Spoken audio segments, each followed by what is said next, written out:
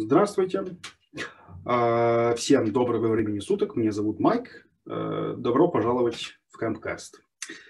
У меня сегодня в гостях Юлия Соловьева из сообщества English One. Мы с Юлией сегодня разговаривали на много интересные темы. В том числе мы говорили о билингвизме, то есть как надо воспитать своего ребенка так, чтобы он говорил и понимал идеально на двух языках, какой для этого требуется подход, с какого возраста надо начать и так далее. Действуя в том же духе, то есть в духе билингвизма, я решил записать введение этого подкаста на русском, что, как вы знаете, является редкостью для моего контента. Это, во-первых. Во-вторых, Юрий, если ты смотришь, это для тебя. Юрий у меня учится в разговорном клубе в одной из групп, и он во время последнего занятия жаловался о том, что он не может найти никакого контента на моей странице, где я что-то говорю на русском. Так что вот, Юрий, надеюсь, что ты этим доволен. Вот тебе пример, как я разговариваю, и не просто, так скажем, впихиваю рандомные русские слова в английские предложения. Итак, надеюсь, что вам всем понравится сегодняшний подкаст.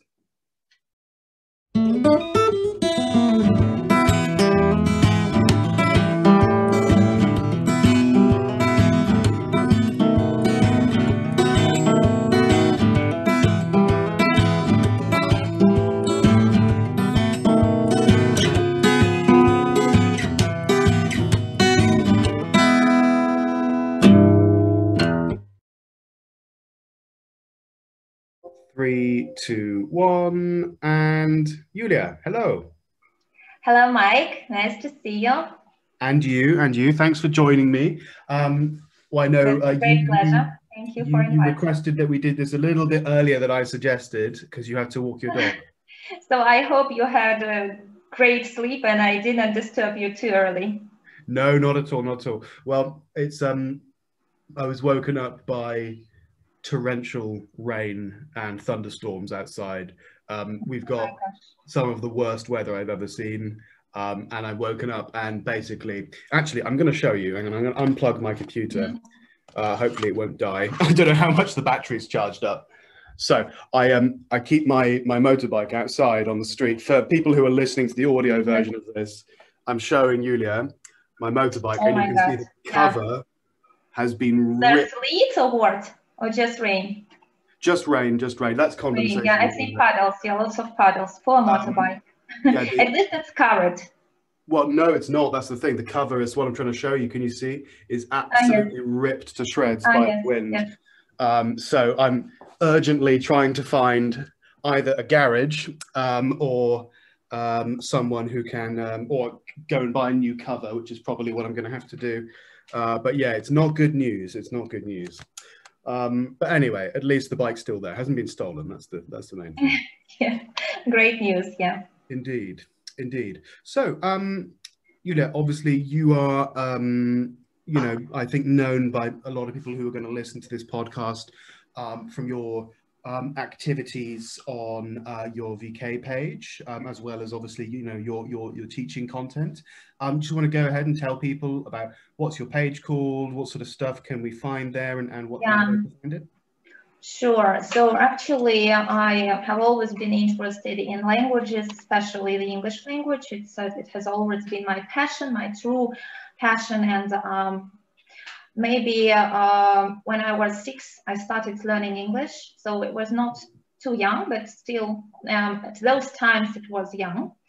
It was an early age to start learning the language. So I have been teaching English for more than half of my life, I guess, because I started when I was 18. And yeah, so this web page, this English VAM, it's called English VAM. It's mostly a mixture of all those things related to Cambridge exams preparation stuff, and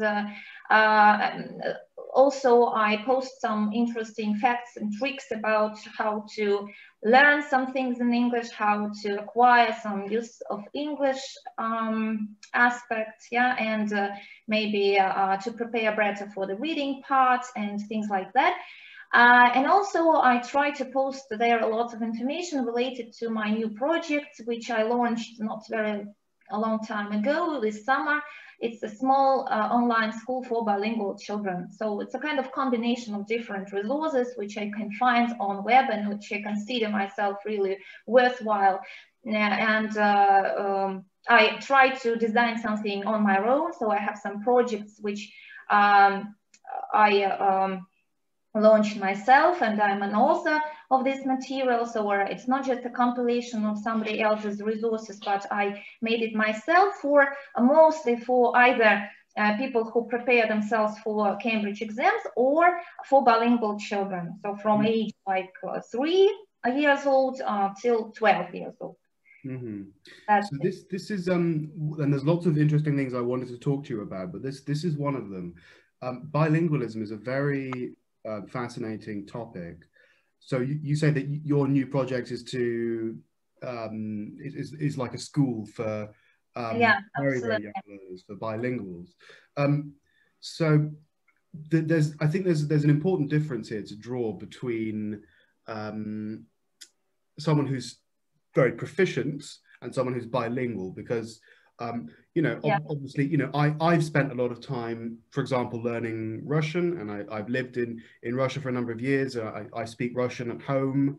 You know, Russian's the language that I use most often when I'm not, you know, obviously at work. But I would never consider myself to be bilingual. And I think, you know, even though you've been learning English from the age of 6 and you're a professional teacher, and you know, you obviously have a very, very high standard of English, I don't think you would call yourself a bilingual. Absolutely right. Yeah. So what's the difference between someone who is proficient, even someone who is akin to a native speaker, and someone who is bilingual?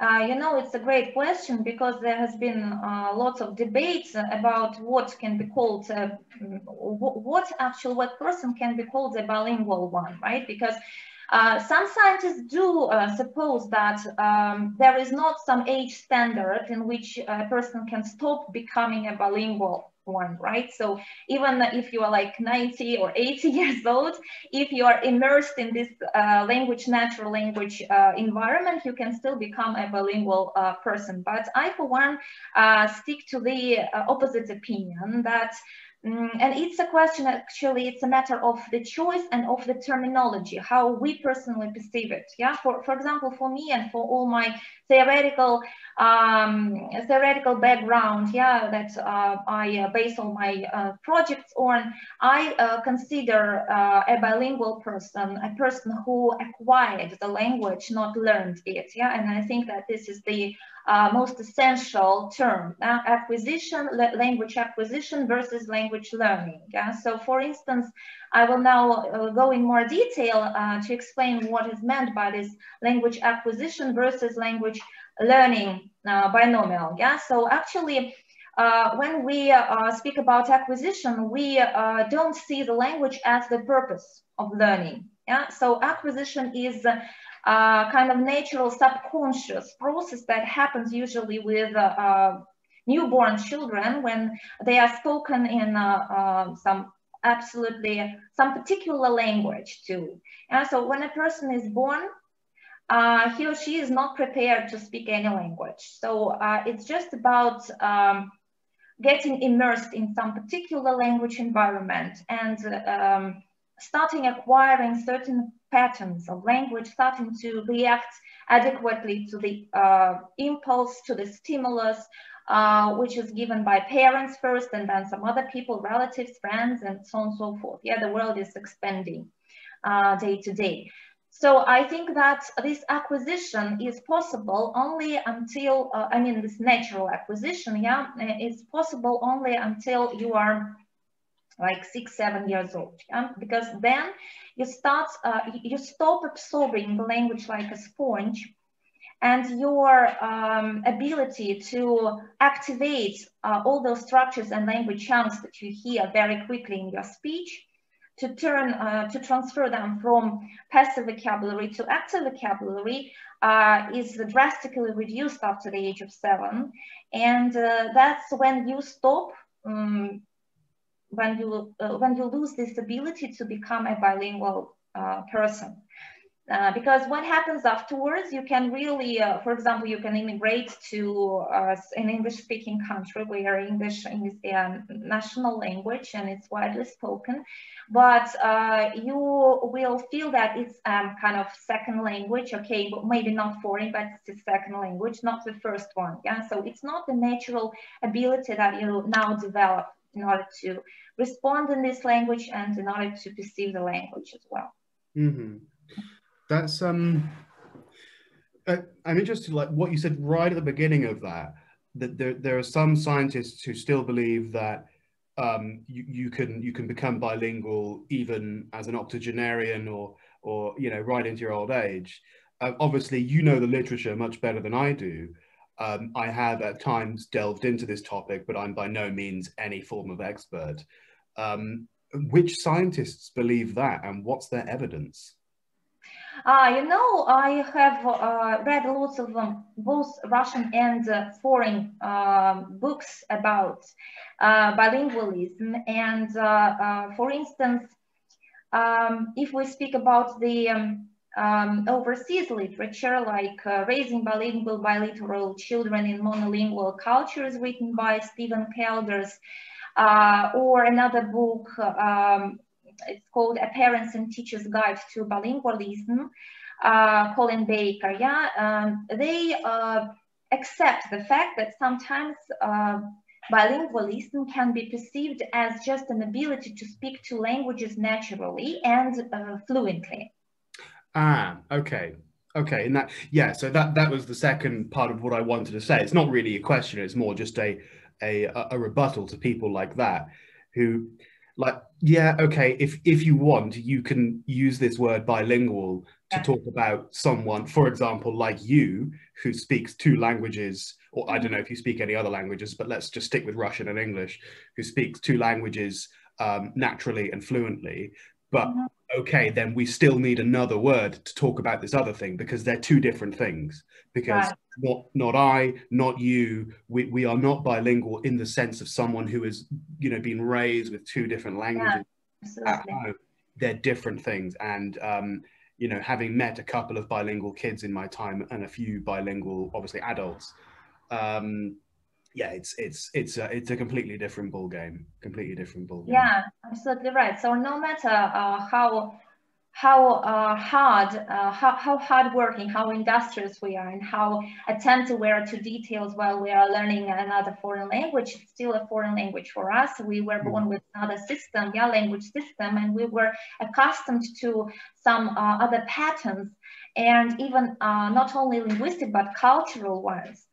And it's a real difference. It's kind of a gap, even if the languages are very close, even if they come from one group, like for instance Spanish and French, yeah, but still they might have lots in common, but still you if you haven't acquired the language, if you have learned it, it will never become your mother tongue. And a lot of the time, it gets more complicated as well. And this is slightly going away from what you're talking about, but I think it gets more complicated, especially when it comes to issues of cultural or national identity. God, listen to me, I sound like a social science nut job. But when it comes, so a lot of the time, people who claim to be bilingual often are not telling the entire truth, because, for example, it's very often in Russia, you'll meet people who say that they are bilingual in Russian and Ukrainian. And if you ask 90% of those people, they don't really speak Ukrainian. Like, you know, I used to know a guy who was, you know, very proud of his Ukrainian roots, and, you know, he quite like, you know, Ukrainian kind of appearance. And you know, he was always going on about how, you know, he could speak the language fluently, and then he couldn't tell me the days of the week in Ukrainian. Like, sorry, you're not bilingual. The same thing is true of people who claim that they speak Welsh or Irish in the UK. It's a national kind of identity thing. But then when you really investigate what they're talking about, they don't really speak the language. Yeah, that's the point. Yeah. Yeah. Okay. That's right. Mm-hmm. So if, let's say then that obviously it's too late for me and you. We're nearly on our pensions by, you know, in terms of linguistic acquisition. But let's say that you're a parent and you've got a kid who's you know, either newly born, and so you're planning their sort of educational development going forward. What is a sort of step-by-step guide? How can I raise my child to be bilingual? And more importantly, how can I make English a part of my child's daily routine? Mm-hmm. So yeah, that's a great question. It's not rocket science for parents who speak English, at least, I mean, if we speak about English-Russian bilingualism, yeah, and if we speak now about Russian parents who would like to raise their children in two languages, Russian and English, yeah, and if they speak even one of them, if they speak B2, C1 level of English, that's not rocket science, as I've said, to raise their children bilingually, because you know, the earlier we start, the better. And sometimes parents really are intimidated by those, you know, language therapists who warn them against that. Oh, no, don't start before they start speaking Russian properly. Yeah, so, and that's a problem, I think, because here we don't speak about the pronunciation, or we don't speak about their clear sounds. Yeah, we speak about the systems which we try to incorporate in their brains as early as possible in order to help them develop these natural language acquisition skills. And the earlier the better. Well, I, for one, made a great mistake because I was not well informed about that aspect of becoming a bilingual child when I had my own baby. Of course, if I had my own baby right now, I would start from the very first day of his of his or her life. Yeah, so but then it was not until my son turned 1 year and a half when I started speaking English with him, not only Russian. And first it was like 50% of our time I spent speaking with him in Russian, and the other half of the time I spoke English with him. Mm-hmm. And when he turned 2, I decided that I was like the only person, just I realized I was the only person with whom he spoke Russian, with whom he spoke English, and I decided to invite a native speaker teacher who would entertain him twice a week. So they played, they drew, they even walked for a walk, they went for a walk together, they watched cartoons, they acted out those stories with stuffed toys and rubber toys and everything that he had. Is this Chloe? Not yet. First it was Tiffany. I Then, yeah, she was replaced by Chloe, and she was replaced by Sarah, and we had lots of other native speakers who just came and entertained my son. Mm-hmm. Together with me always, and I also was very, it was always a bee in my bonnet to provide him an adequate English speaking environment. Mm-hmm. And it was like maybe for 4 years, he was educated both in, and raised both in English and in Russian. But then school began and everything changed. And I think that it's a problem not only with my family, but with the majority of families where children are raised bilingually. Because when school begins, children stop having so much common time with their quality time with their parents, mm-hmm. who try to raise them bilingually. They are either at school or at some courses that are supplementary to school subjects, and they can go for example, they can take up some sports clubs and everything, yeah. And that's why if they are even at home, they are mostly occupied, busy with their homework, which is obviously in Russian if they go to a state Russian school. Mm-hmm. And even the English language that is taught there from the second form, it's an absolutely different subject. It has nothing in common with what they are accustomed to. Yeah, and it's a kind of shift in their minds. They have to speak, they have to listen to the Russian speech during their English subjects at school. and it's an eye-opener for them that a person who can speak both Russian and English doesn't speak English when she can. Yeah, that's an interesting one. That when you have bilingual children who try to do grammar exercises. So if you have a bilingual Russian-English child, trilingual. I've had a trilingual Russian-Kazakh English child before, and that we were doing some very basic grammar exercise in the class, and he was just incapable of doing it. Rather like if you just gave a native Russian speaker an exercise from, you know, a book about learning Russian as a foreign language, they would be absolutely clueless. Just as like if you gave you know, a native English speaker an IELTS exam, you know, a lot of right, yeah.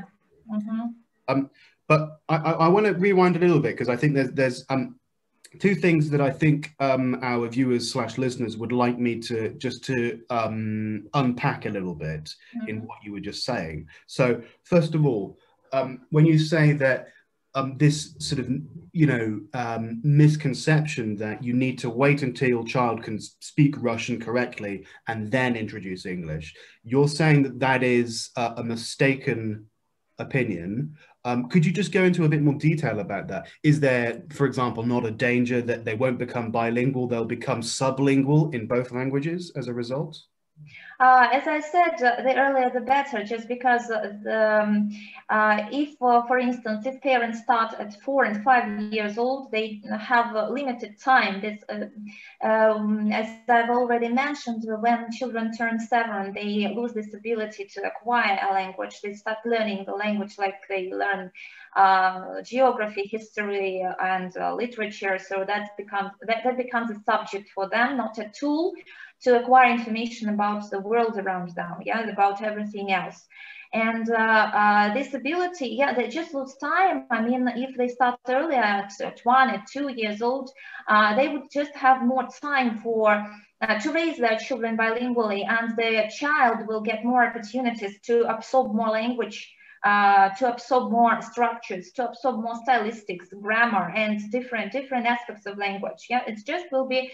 It will be more, so to say, it will be easier for the child, to speak the language more fluently in the future, because just you can understand that this is a kind of proportion. When you have more time on raising a child bilingually, you will achieve more results. You will achieve higher results, and that's it would sound only natural if we draw a parallel between the earlier they start, the more language acquisition results they will get.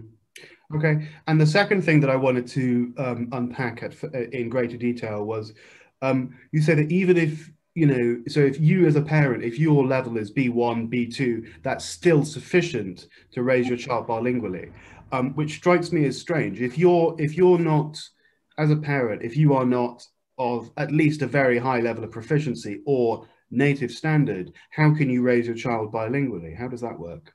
Nowadays this idea has become really popular, and it's widespread, and there are even courses and online courses for parents who would like to raise their children bilingually, where teachers teach them, or tutors teach them how to advance their own language, their own level of language, in terms of those topics that they will need to discuss with their children. So for instance, if their baby is interested in trucks and lorries and things like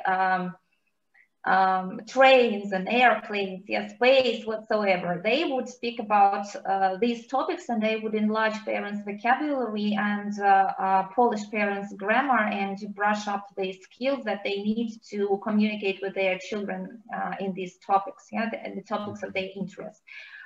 Because when you are introducing English to a young child's life, I think that the most important, essential, maybe the key point of this process should be that you should relate English to the sphere of his or her interests.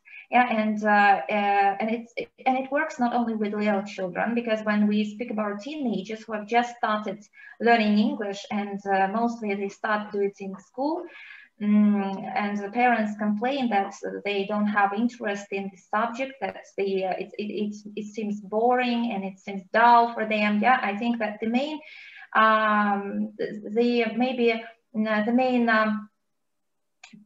turn point here would be to shift their attention to what they like and do it in English. For example, if they like cooking, like girls, for instance, they like cooking and it's up their street, why not browse on the internet and find some YouTube channels in cooking in English and start doing it together? Yeah, sure. All right then. All right then. That sounds a lot like CLIL, which I know is another area of speciality of yours. Just to unpack that for our listeners, what does CLIL stand for? What's the acronym? So so CLIL is content and language integrated learning. Yeah, content and language integrated learning. So it means that again, the language here is not the purpose and it's not the subject that we learn, but it's more of a tool with the help of which other subjects are learned and other maybe some other information about the world is acquired through the English language. Yeah? So, and mostly it's about how to use the language in order to educate yourself in different areas, not how to use the language in order to be able to speak, read, write, and listen in it, but because here we have a kind of task-based approach, that we first have the task and then we use the English language as a tool to complete this task successfully. Yeah, that's and that's very much, you know, what I aim to achieve doing something like my speaking club, where we don't necessarily you know, focus on language for language's sake. Much to my chagrin a lot of the time, actually, because I do really love looking in depth at grammatical topics or explaining some vocabulary. So we do a little bit of that, but mostly my approach is just as you say, we take as our starting point some interesting topic of discussion, whether that's philosophy or politics or you know, morality, anything like that. And then, you know, English, it sounds strange for an English speaking club, but English almost becomes of secondary importance. And you just, when you really want to express something and you really want to, you know, rebut someone's opinion that you don't agree with, or to, you know, to express your opinion, then yeah, it just, the language, it sort of creates itself. And yeah, I think that's my approach anyway. I think that the language is really essential for example, if we speak about the language as a subject, and the language as a tool, for the majority of people who learn English at courses or with a private tutor, it's about it's about perceiving the language, the English language or whatever language, as a tool to be able to communicate in it, to read books in it, but in particular fields, in the fields of their interest, or their maybe business area where they work. And only for maybe, I don't know, 10 or 20% for those crazy linguists who are fond of digging into structures and finding out the 20th meaning of a phrasal verb, then maybe for them, the language is a subject. And that's what, for instance, we did at the Moscow State Linguistic University for 5 years. We studied the language inside out. And like we, in order to know it like the back of our palm, just to understand it, from all the structures and why it happened, why the language evolved so and not in another way. Yeah. Well, a lot of the time the answer is very annoyingly, but very simply, historically, which yeah, that's all those irregular verbs, children, when they, for example, especially teenagers, they want to get to the bottom of the problem, and they always want to get a clue why it happened so, and they ask a question. So why the irregular verbs, they exist in the English language? We don't have anything like that in the Russian language, and why do they need those irregular words? So many of them, the back pages of the books, Whorfianism, grammar, just crammed with those irregular verb tables. So what? But that's again, that's not a knowledge problem. That's a perspective problem. They are looking at the problem from the wrong perspective. They're asking the wrong questions. It's like, you know, it's like as if a mathematician is asking, you know, pi is a really great number. 3.14 is fine, but why does it need to be infinite? Why are there so many strings of digits? I'm like, no, you're asking the wrong questions. That's what happens when you take a base 10 counting system and apply it to an infinite shape, which is what happens. It just breaks. So you're asking the wrong questions and asking why. I was talking about this the other day in my podcast with Snezhana, which is Campcast 5, I think, about how that's very often, in my opinion, that is one of the silliest questions you can ask when asking the question why. Well, why is this verb irregular? Because if you say it differently, it is wrong.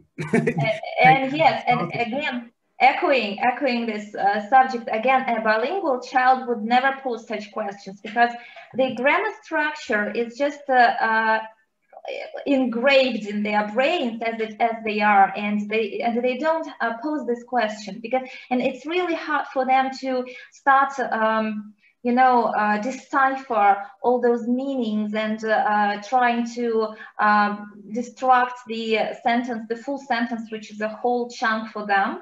And they perceive it like a chunk as a whole, and then they produce it in their own free flow of speech as a whole. And it's really hard for them when they are asked by their, for example, school teacher to single out the subject, the predicate, to analyze what kind of predicate we deal with here, to find some kind of rules where why present continuous is used in this particular structure. Yeah, and the most challenging task for them is to open the brackets. When we have gaps and the verbs in brackets, and when you have to, for example, use them in the right tense or transform them somehow, yeah, they can't just understand what they are asked, what they are expected from in this particular task, because it comes natural to them. They have never posed this question. Yeah. Why so? Yeah, precisely. Very good example. Very good. The most, I think, hilarious example of a student that I had with this was a person who I'm not going to say her name, but she was a young girl, and she was one of those people who, let's say, if some people don't believe that you can be born with a linguistic or a non-linguistic brain. By the way, that's nonsense. But this person certainly was born with a non-linguistic brain. She put up a lot of resistance to learning English. And one of the best examples of this type of question, that like a silly why question, was she said, Mike, look, well, in Russian, but I'll say it in English here. Mike, look, in Russian we have these two words. We have ruka and we have ruchka. Well, I know this is a pencil, but whatever. And she said, but in English you have hand and you have pen. Причем тут pen? Like, and she just couldn't understand. Like, I don't need to explain to you how infuriating that question was for me to try and answer. But it just shows that some I would feel puzzled really to start answering this question. Yeah, some people really have tunnel vision. And really just cannot accept the fact that not all languages are one language, you know, pronounced with different sounds and written Even with different. Translation doesn't work properly because there can be different words for one concept, which is, for example, stol in Russian, but we have a table, a stand bar, a desk, many other things that can denote stol in Russian, yeah, but different things. So and then we have паспортный стол, which is a whole other different universe of infuriation. Okay. So let's say just to literally for 1 minute to bring it back to the bilingual topic, because I wanted to ask some practical advice here. If you know, Dasha and I are to have kids at some point, what's the practical advice? Because I really don't know how I would do this. So just to give you context, the language we speak at home is Russian. but obviously we live in the UK, so you know my child would go to school here and speak with English-speaking kids. And then in terms of in the home, should we speak Russian with him, or should I speak English with him and Dasha speak Russian? And then what about if we're at the dinner table? How does Well, in your situation, it's as easy as pie, because we deal with an all-Pole family, one parent, one language, and you can easily speak English with your baby, and your wife can speak Russian. Yeah, and first we will have this with them, like code switching phenomenon. When your child, when he or she starts speaking, they will maybe mix some words. Yeah, and for example, responding to you in English, he or she may insert some Russian words in the responses. Mm-hmm. But this phenomenon doesn't last for a long time. Usually, if you start at the very beginning, at the birth time, then by the age of 3 or 4, at least, it stops. Yeah, and then you will brag the fact that you have a natural bilingual child. Yeah, responding in Russian to his mom or her mom, and in English to you. Yeah, and the child will understand that there are two systems of languages, that there are two separate languages, and the system will those systems will get separately in his or her mind, because you know sometimes they will overlap, but this process wouldn't take more than 2-3 years. All right then. And what about if we're all at the dinner table? When it's me and Dasha and the child, should we speak Russian like we normally do, or how does that work?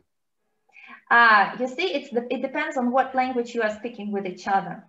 So if you are addressing Dasha in English, yeah, then the child. No, me and Dasha speak Russian at home. Then he will speak Russian at dinner table. Mm-hmm.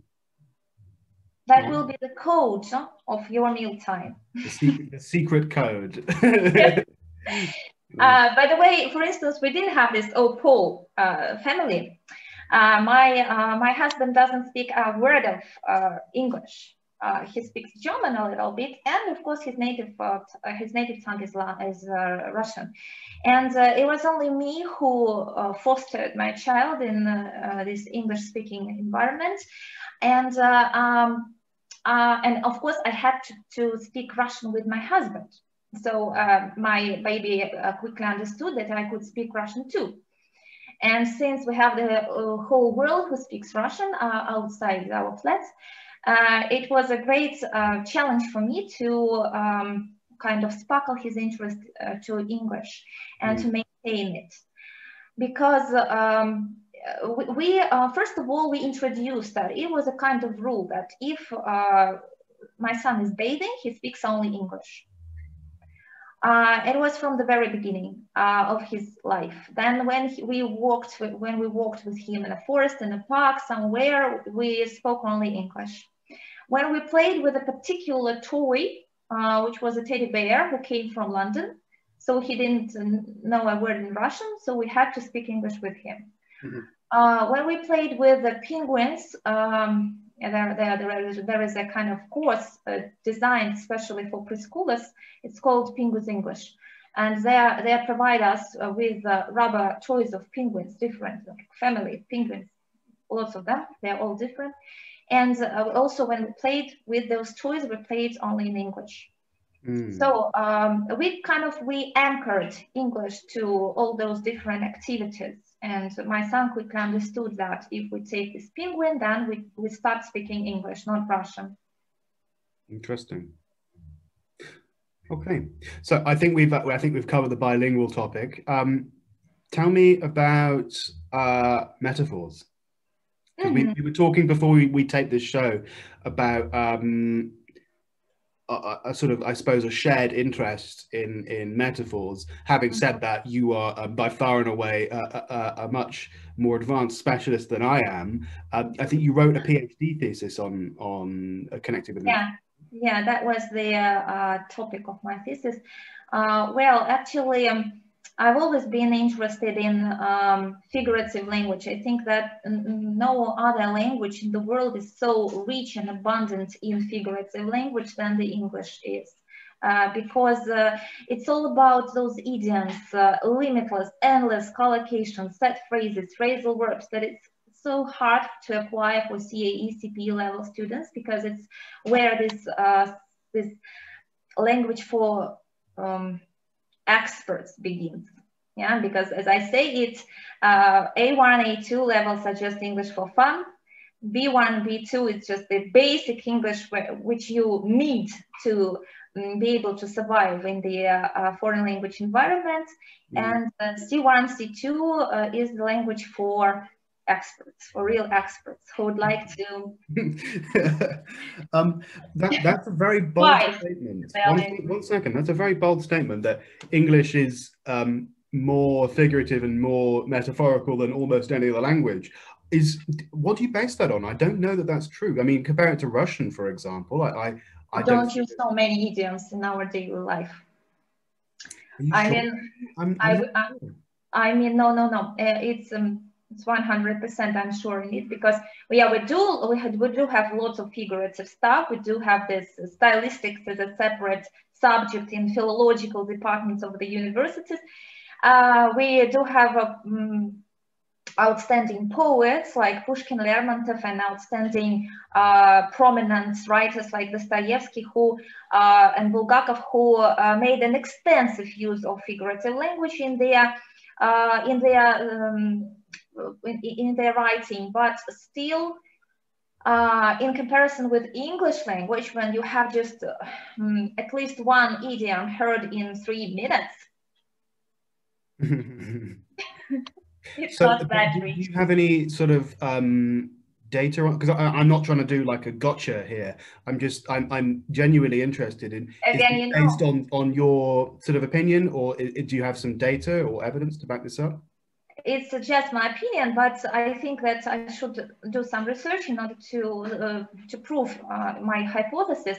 But for instance, it was not earlier than yesterday when I had a walk with my son, and he decided to make to do this experiment. Actually, he said, "Do you think that if you speak English, you will use any idiom in 5 minutes?" Mm-hmm. I answered that, okay, we just discussed some Star Wars topics. I don't know what he is interested in again. And I was speaking we were walking for an hour, and he registered, like mentally, he registered those idioms that I used. So I used 12 idioms in 60 minutes. Speaking only in English, and I'm not a native speaker. I think that if I were a native speaker, I would use even more. But it means that I used one idiom in 5 minutes. Mm-hmm. Mm-hmm. In Russian, I would use maybe 2-3 idioms a day. Sure, but we're getting into the anecdotal now. So without data, I don't think we can make statements like that at this stage. However, when we talk about metaphors, I mean, idioms are not the be-all and end-all, right? You know, that there's levels of analysis at which, you know, the vast majority of our speech is entirely metaphorical. But so let's back up a little bit here and talk about the word metaphor itself, because it's a bit more complicated than I think people would like to give it credit for, because there are, I would say, and again, you are more of an expert here than I am, but I think there are 2 types of metaphor that we need to pass. So there's a like more poetic metaphor, which, as you were talking about, you know, someone like Pushkin or Lermontov might use, or indeed, you know, I think an idiom would fall into that category. And then there's a conceptual metaphor, and I think they are 2 different things. So people who come to my speaking club know that I love breaking this word down in terms of etymology. So first of all, a metaphor, it's quite annoying. I don't have a whiteboard because people are going to be listening to this, so I can't draw anything, but let's look at that word and break it down. Meta and for. So the root of that word, and I know I'm preaching to the choir with you, but still, this for the root of this word comes from Greek, meaning carry.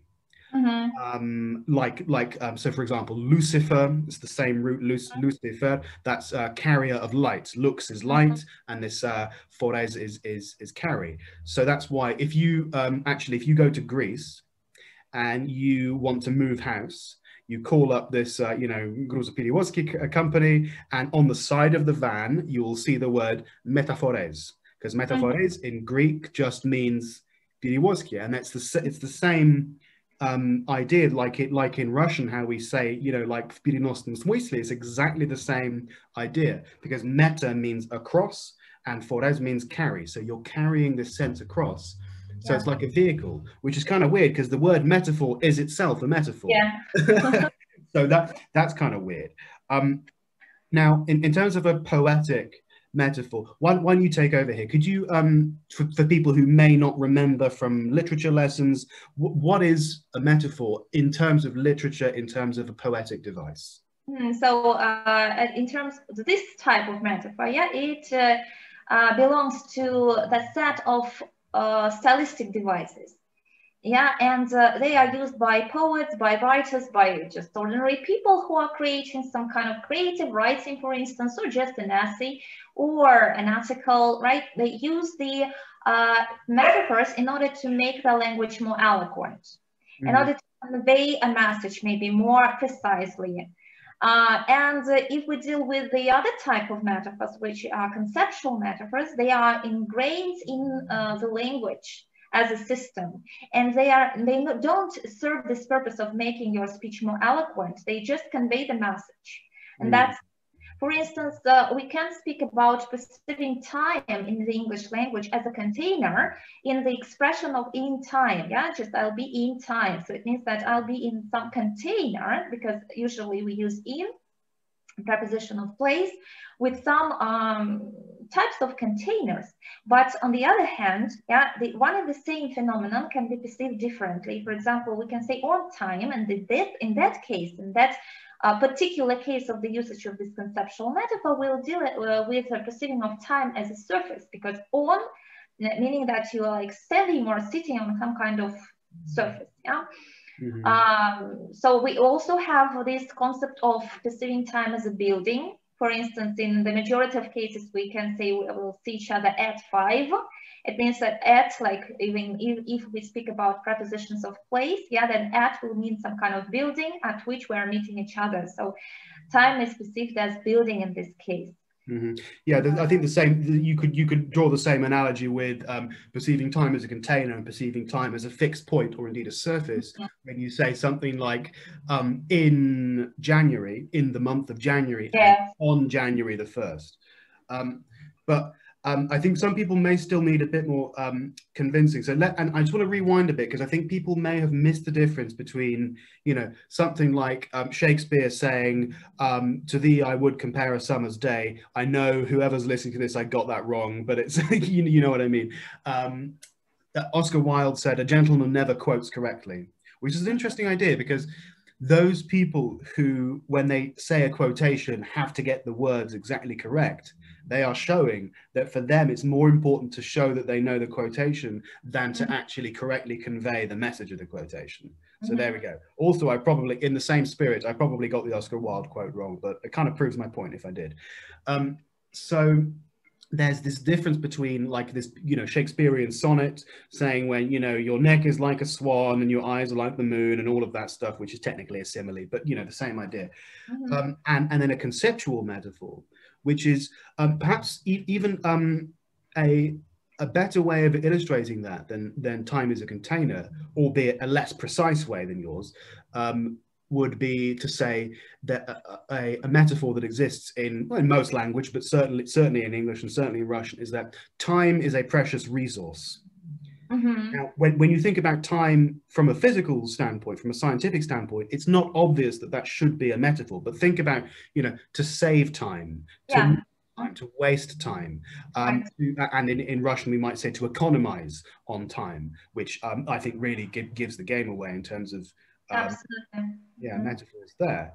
We could also speak about time as a bird, as a living being, because time flies, birds fly. Yeah. And we can also see that time can be a kind of burden, or maybe a weak person who drags behind, or time drags. So it can be personified, I mean. So it's another feature of time. Yeah, the sort of and what do you call it? Anthropomorphosis of conceptual metaphors. Yeah, another one would be is that power is up. Yeah. Strength is up. That's why you say, because if you think about it, there is no reason why you should say the king rules over his kingdom. Why not either? Why not? Yes, because power is up. Exactly, power is up. So that's why you say, the lion is above the antelope in the food chain. I am superior. I am your supervisor. Super means up or above, and visor as in vision, as in visor, as in video, means looking down. The same in Russian. You say, nadzor, nadzirатель is, is looking downwards on something. By the way, just your words reminded me about one more metaphor, which is up. If we speak about things that are strong, they are usually up. For example, if we say about people's emotions, he's boiling with anger or rage. He's boiling with rage, yeah, because like boiling, it means that the temperature is up and his feelings are very strong. But if we see, for example, another idiom, it's an idiomatic expression that you need to keep the lid on. So if the lid is off, then the liquid, which is actually emotions, will go out of the pot. Yeah, and it will boil. It will be boiled up to this degree where it's just starting coming over the pot. So I think that it's also about. Yeah, and I think this is one of the most powerful cases against all of those tabula rasa lunatics out there, to really show that there is a universal human nature, and at some level of analysis, we all speak the same cognitive language. That's not to say that we think in language. We certainly don't. Get your head out of the 19th century if you think that. But we do have this shared cognitive perception of the world, mentalese, as Steven Pinker puts it. So sort of like Chinese, but in mental language. So shared mentalese.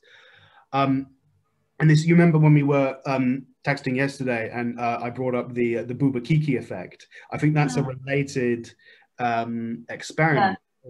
Again, this is going to be quite hard to explain without showing, but I'll try. So the Bouba-Kiki effect, I actually have a video on this on my page. And so if you imagine, okay, there are two new shapes. So our top geometrists have invented these two different shapes, okay, and they look like this. So the shape number one is like a really kind of spiky red shape. It's all spiky, like a sea urchin, like a hedgehog, spiky shape. And then the shape number two is not spiky. That's like a sort of bloop bloop bloop, like a bubbly, almost like a thought bubble in a comic. Without angles and corners. Exactly. Now, we've got these two shapes. Now we need to give them names. So I can tell you that one of these shapes is called a booba, and one of these shapes is called a kiki. So if I ask you, Yulia, which, in your opinion, is the booba? The hedgehog is a kiki. Yeah. The cloud is a booba. Yeah, absolutely. And if you had to, I think that this comes from this is a technique, and I think that this comes from the neurolinguistics programming. Do you? Yeah, because are you implying that it's socially, that's given to us by I had an experience of teaching English to would-be politicians, and they were taught how to use the proper language in diplomatic negotiations. And they were taught that those words that sound pricky and stick and sharp and pointy, you should avoid them, because they would create an atmosphere of tense and suspense in your negotiations. Maybe I misunderstood you. When you say that it's because of neurolinguistic programming, do you mean that we have those conceptions because society has told us that, or do you mean that you shouldn't use those words because we already have that in our human nature. We shouldn't, yeah, the second one, I think. Oh, yeah? okay, I understood then. We Sorry, were I thought you were saying that it's a social construct. I'm like, what are you talking about? Okay. So we were born with this perception, and of course, if we are addressed with such words, we become like tense. Yeah, precisely. That's on God. That's and it's exactly what what I'm trying to say, that the fact that works with no matter what language you speak, no matter what nationality you are, it's a human universal, just like smiling is a human universal.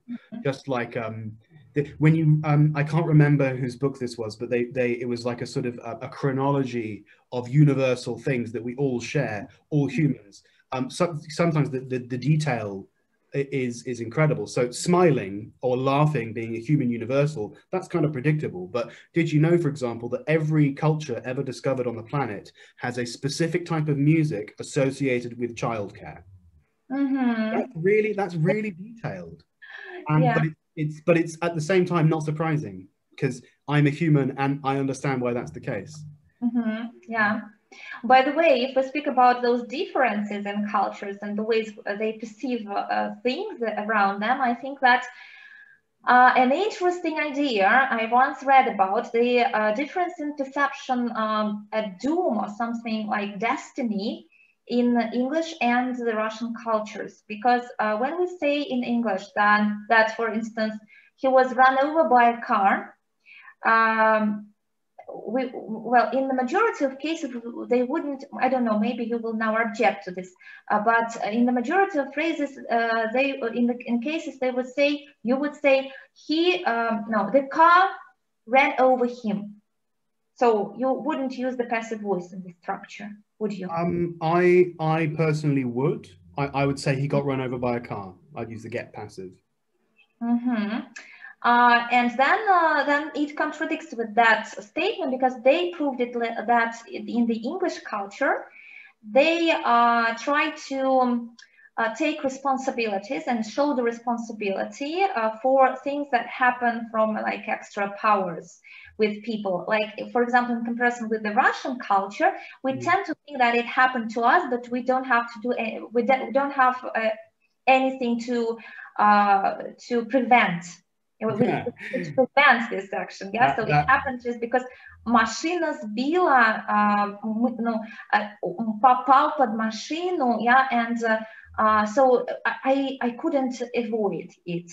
Yeah? So actually, this idea that the Russian people perceive destiny as some kind of doom and fatal phenomenon, and they don't, they just can't pull up themselves together. They just do anything about it.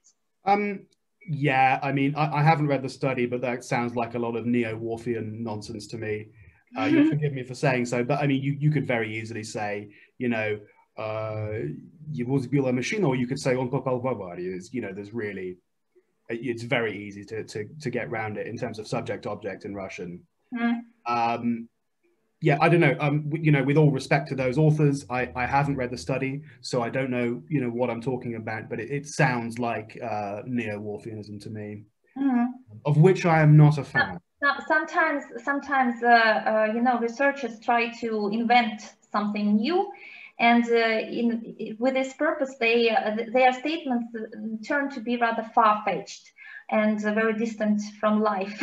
Yeah, so Exhibit A, look at any American university right now, and you'll see a million examples to prove what you're saying is completely correct, especially in social sciences,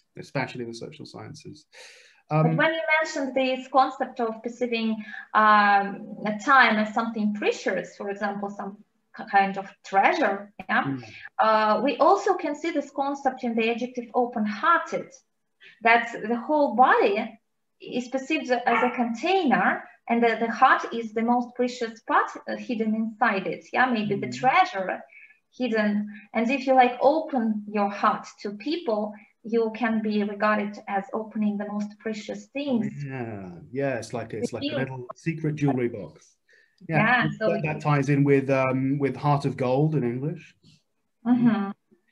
That's speaking of phrases, it's not really metaphors here, but speaking of phrases which are so ingrained in the language that we don't know about them, a lot of them are Shakespeare's phrases. I mean, Yeah.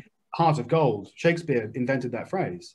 And there's a huge list. I'm not going to bore. You contributed largely to the language system.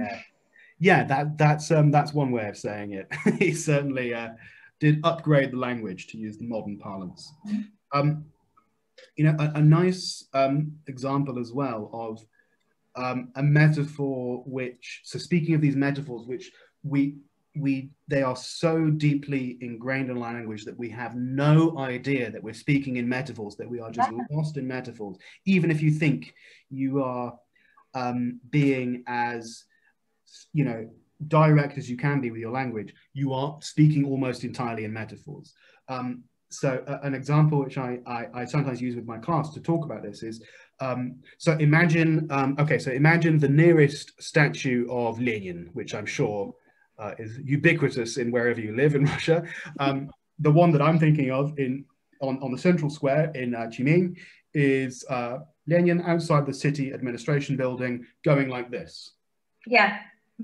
Yeah, for people who are listening, not watching, I'm just pointing forward. Why is he pointing forward? What's he pointing towards? So? Towards the bright communist future. Now, stop for a second. Why is he not pointing backwards? Because backwards is past. Okay, why is backwards past? It's written on my t-shirt, don't look backwards, it's not the way we are going to. Exactly. But explain that. What, and you when you ask someone to explain this, a lot of the time, that, you know, if you say, why is future forward, they'll think that you're a lunatic. They'll simply, you know, and you can see this when I asked this in a class. I think there's a video of it, and someone's trying to explain the metaphor. Of course, future is forward because, you know, time goes in a line, and, you know, if it goes forward, then that's future. If it goes back, then that's past.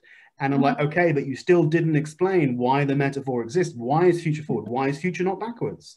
Tell me why. And you can't explain it without committing like a circular logic error and referring to the metaphor that you're trying to explain. So it's true because it's true because it's true because it's true. It's a circular logic. Yeah. And so an interesting sort of alternate viewpoint on this is, so the Aymara people, which is a South American tribe who inhabit modern-day Peru, if I'm not mistaken, they have a different way of talking about time. Is, and you can see video footage of them. There was quite an extensive study done on these people, I think, in the 1970s, and presumably after that as well. There's video footage of these people saying, oh yeah, our tribe has lived in these hills, you know, since the time of my great-great-grandfather. And he's pointing forward, meaning in the past. Because for those people, the past is forward. Because what's in front of you, you can see, it's apparent, so that's what you've already lived through. But the future is backwards. Because it's behind you, it's not apparent, it's not visible, it's not understandable. So that's the future, is what you have yet to encounter. I mean, I can't argue with that logic. It makes as much sense as time as an arrow. I agree with you, right? I'm on the same page with you here, because it's actually the matter of how these ideas are incorporated and ingrained in the memory of the whole culture and the ancestors, our ancestors' memory. And I think that this is what we take after our ancestors, these patterns of perceiving information around us. And it's kind of cultural phenomenon, because the different cultures perceive different types of the white color. Yeah, like Eskimos, they perceive 64, if I'm not mistaken, different shades of white color, while we have only one word, just white. Yeah, I've read those studies. Again, I'm very skeptical of those results. The best you can show is, for example, that there's a similar sort of, in my opinion, kind of nonsense claim that Russians have more of an ability to perceive blue because we have the, you know, these words "голубой" and "синий" also. nonsense. Complete. There's no evidence to back that up at all. The most you can show in some studies is about like a 60 millisecond difference in someone hitting a key. It's really not enough evidence to show that different cultures, because of how they speak. I mean, I'm presuming you're not a Whorfian, so I'm lecturing someone who doesn't believe this, but still, the idea that language affects how you speak, how you think, is way, way, way wrong.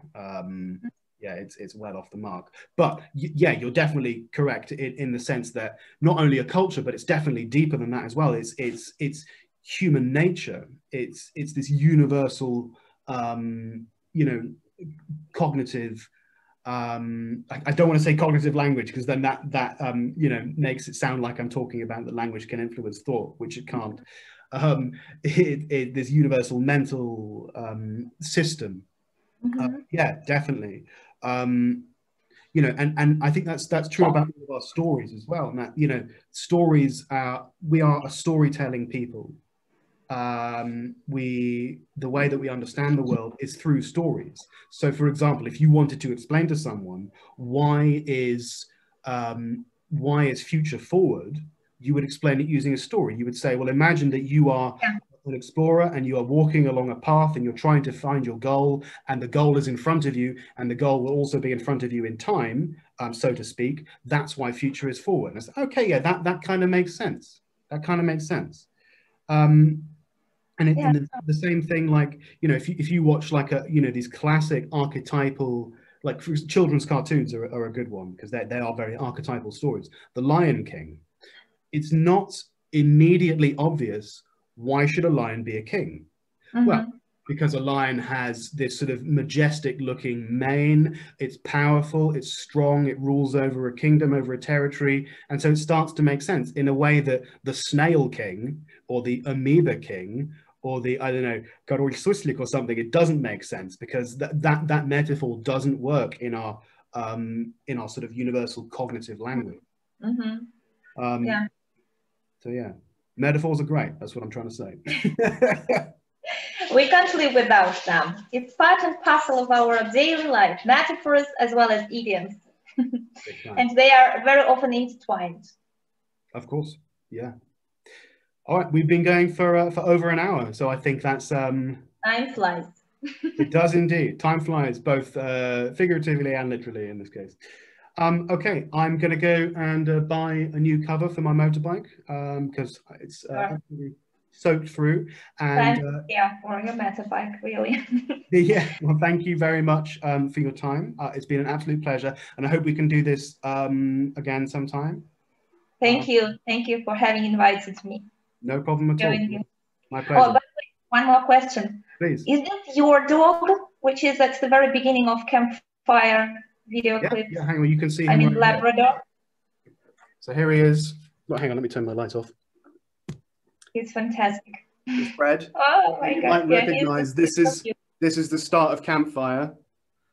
So that's Fred's. Yes. Now I see. I recognize this. Yeah, picture. Great. What's his name? Fred. I see. Yes, sir. So there we go. That's how the start of Campfire normally looks. But Fred wants breakfast. But yeah, he doesn't understand English. Yeah, I don't have a bilingual dog. That's an interesting thing, actually. You should do your next thesis should be about bilingualism in dogs, because he doesn't understand English. I wanted to raise my doggy bilingual, especially taking into consideration that he's corgi, a Welsh breed. But I decided not to experiment, because I once read that they would start mixing up words, commands, I mean. Do you want proof that Fred is not bilingual? What's the food? Food, time to eat, breakfast. Kushak. Amazing. He's only Russian. Okay, I'm going to go feed my dog, otherwise that's cruelty. So thanks once again, and yeah, I'll see you soon.